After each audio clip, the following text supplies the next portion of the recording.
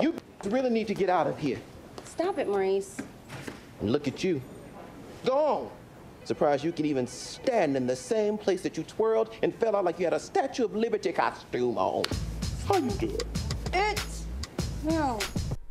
Sistas is such good stuff. He acts, sings, he dances, he's hilarious. From BET's hit series Sistas, Brian Jordan Jr. is in Atlanta for a very special performance, and we're so happy to have him in studio here at 11 Alive News to talk about his theatrical production, Black Frost. Thanks for being with us. Oh my God, thank you for having me. I love that you're back in the A after the whiz. Yes, yes, I'm so excited to be here with Black Frost. All right, so talk about Black Frost, because you know this is a great example of something wonderful that came out of a tough time, because you were inspired during the strike to write this one-man show. Absolutely. The strike really brought me back to my roots, theater and live performance, because you know, television and film stopping, it only leaves so much when it comes to performance.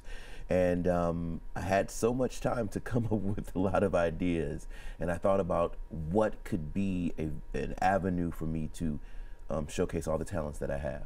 And I said, you know what, I'm gonna do a one-man show. It was very ambitious, and so as I'm tired this morning, I'm very happy and excited, but I am tired, sore. Yeah. I'm tired. Yeah. Well, you're working hard, and he's like on 2 hours of sleep. You know, Yes. You are like a true Renaissance man. Some people will call it a jack of all trades, but I think more of a Renaissance man. Sure. You know, you went to Debbie Allen Dance Academy. I mean, this is your roots, but then you've really done it all, including directing. Yeah. Take me through the process of Black Frost, what people can expect to see from you, because the show really reflects that you have all these different facets of your talent. Absolutely. You know, I'm calling it a chronicle of the first quarter of my life.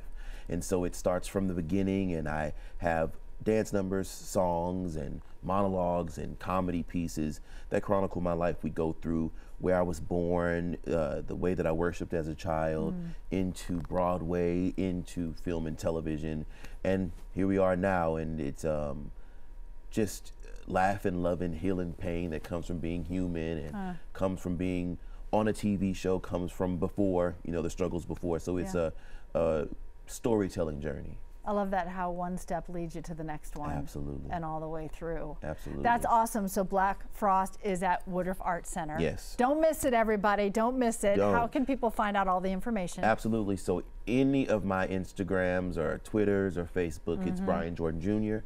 And on Eventbrite, you just type in Black Frost or Brian Jordan Jr. and you'll find it. Now you're playing tribute to New Orleans as well. Absolutely.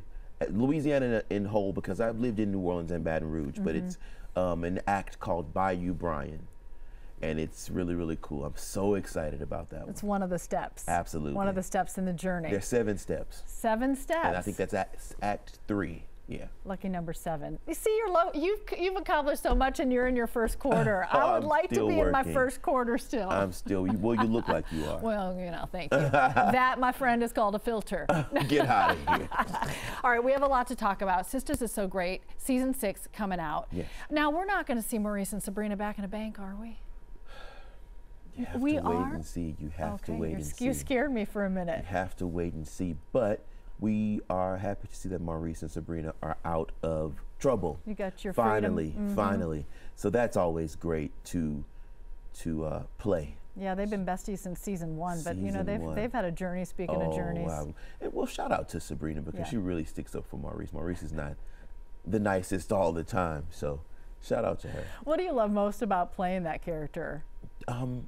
Not to get deep, but I think that Maurice has taught me so much about humanity. About looking through the eyes of other people who are from different backgrounds and have different ideas and cultures and traditions.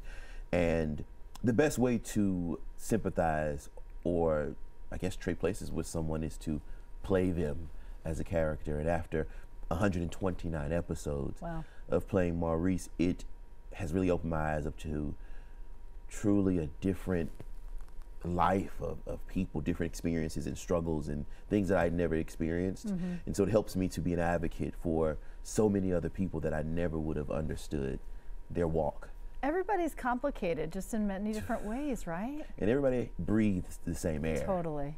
You know? That's cool. So you are, like you said, 129 episodes. Yes. Pretty amazing to be part of that Tyler Perry production. I mean, talk about an icon here in our city. He is an inspiration in so many ways. Yeah. I can only imagine the kind of things you absorb just watching him work. I hear that he has his hands in everything from costumes to cameras Every to single concepts. thing. He knows how to do every single thing.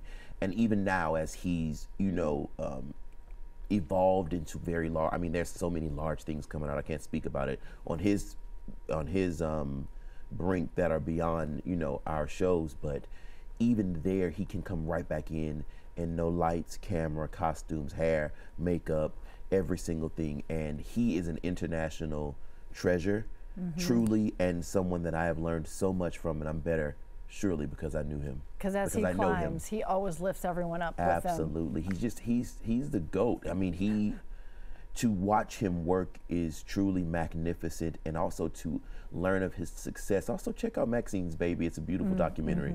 It's beautiful. I mean, he's truly a legend, and I am able to speak so candidly because I've been able to work with him for 100 of those episodes. He directed every last episode. That's incredible. So it's been beautiful, yeah. Is it part of what has continued to grow your passion for directing? Absolutely. I've been so blessed to have touched the hem of the garments of so many legends. You know, at the beginning of my career and my training was Debbie Allen, who is the ultimate Renaissance person. That's right? true. And from directing and choreography and producing me, she's had her hand in so many people's careers, including mine, and so much success on television and film. And then to get to the point where I'm on the #1 show and it's a Tyler Perry show, and I've watched him do all the things, it's just amazing. And now they work together.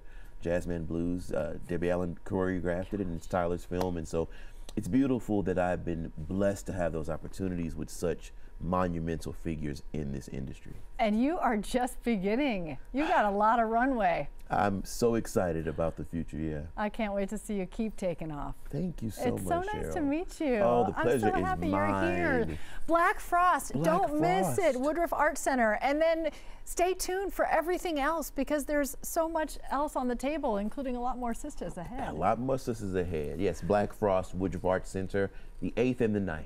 All right, awesome having you. Thanks a lot. Pleasure is mine. Thank you. Thanks.